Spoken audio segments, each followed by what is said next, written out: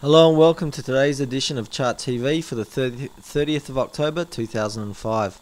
My name's Malcolm Gordon and today we're going to look at the Nikkei, the benchmark stock market index for Japan. Okay, as you can see, the Nikkei took off into a very bullish move. The share market boomed in the 80s. This is a low in 85 at around 12,000. 13,000. This is the high at roughly 40,000 some 4 to 5 years later, and then the market promptly crashed. It fell from this high of 40,000 down into a low of 14,000 some 2 to 3 years later, August 92. I have the low marked here as, and then it fell into a trading range and traded between 14,000 and 23,000 for several years. So it sort of moved sideways for a couple of years, made a high in March of 2000, just as the S&P 500, Nasdaq and Dow did, and then started to make a break support here, and then made a series of lower lows and lower highs. The Nikkei fell into a downtrend. It's interestingly, notice how previous support here at 11,400 became resistance. That's quite common for support to become resistant, old support to become new resistance, and new resistance to become old support. So old support old support becomes new resistance, old resistance becomes new support. So you can see here that this old support level became a new resistance level here, and market pulled down, made a low here in April of 2003. And what's got me interested in this market is that it's gone and matched the previous high, pulled back and made a higher low. Then the market has now gone and broken through that previous high of around 12,000 and it's taken off. So it looks like that A, the downtrend is over, and B, the market is moving into an uptrend. So the market's looking quite bullish. Let's switch to the weekly chart now. You may notice that I tend to move from the monthly to the weekly to the daily chart. I do this so I get a good strategic view of a market, and then I move to the tactical view. So for example, if I can see that a market is in an uptrend on the monthly, weekly and daily charts, then there's a very high probability that that uptrend is going to continue. Conversely, if, for example, a market is in a downtrend on the monthly and weekly charts, yet in a short-term uptrend on the daily chart, then I'd be extra cautious when and if I went long in this market, because I know that the predominant trend is down. It's bearish. So something to consider, something to look at, and that's why I always take a strategic view, the big picture view of any market, and I recommend that you do that whenever conducting a technical analysis. Okay, now let's take a look at what's happened with the Nikkei. It's on the weekly. Okay, you can see the downtrend here. Let's mark some levels in here. It looks like that this was a major resistance level, which I would imagine it would act as a support in future. But this market, this trend is quite strong, and we can see that this market hasn't come back to. Normally, when a market takes off into an uptrend, it'll come back and retest previous resistance levels, which act as support. But in this case, because this market is so bullish at the moment, so strong, I don't see it coming back to retest the 12,000 level. Let's take say this resistance level here of 10,800. You can see here that when the Nikkei was in a trading range throughout 2004, it came back and retested this level several times. Retested it here, acted as support, retested it here, acted as support, retested it here, acted as support. So old resistance, the resistance around this level, had become new support.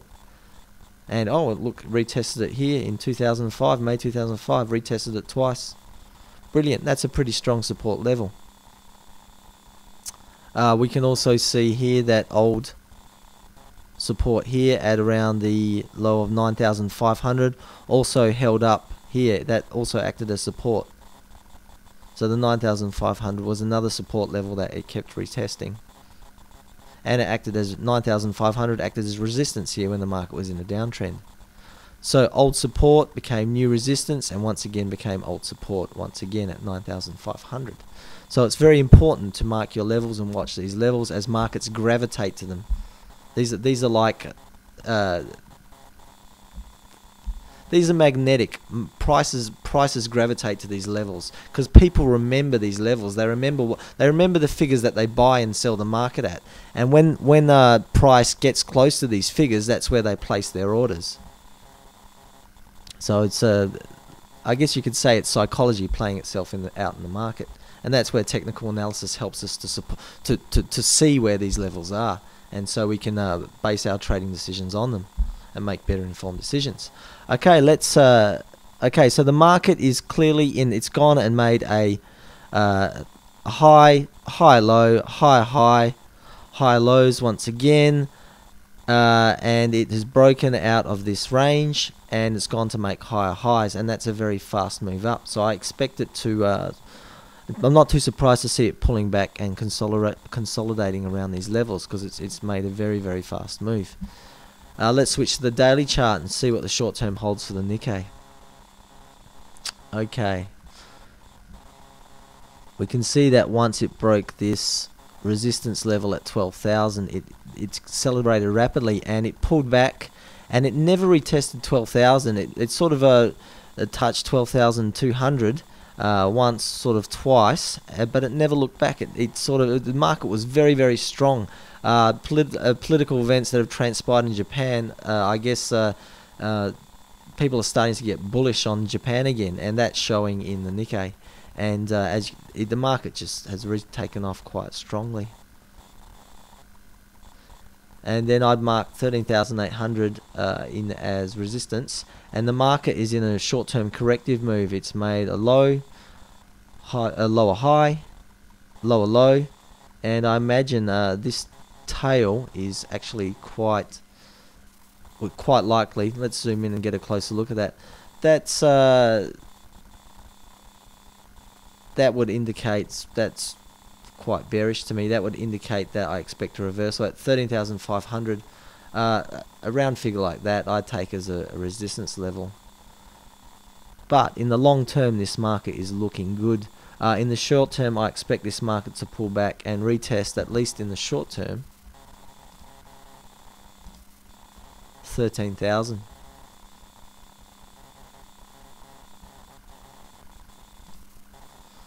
So, in conclusion, I expect this market to pull back to at least the 13,000 level in the short term, but in the long term, this market's in an uptrend. This market's moving higher.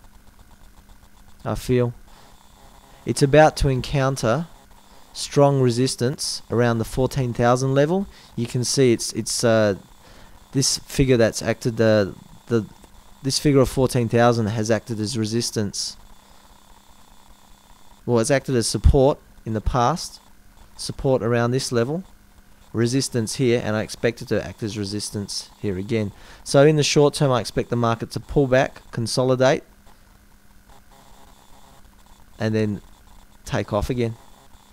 Breach 14,000 and take off again. Next target is looking to be around this level here, 16,000, which is acted as a support here, support here, support here, and support here. So long term, things are looking bullish. Short term, I expect this downtrend to play out, the short term downtrend to play out a little longer. Yep. Righty ho, one to keep an eye on. My name's Malcolm Gordon. Thanks for watching. Any questions or comments, feel free to post it on my blog site at pollux.biz/charttv. Thanks for watching.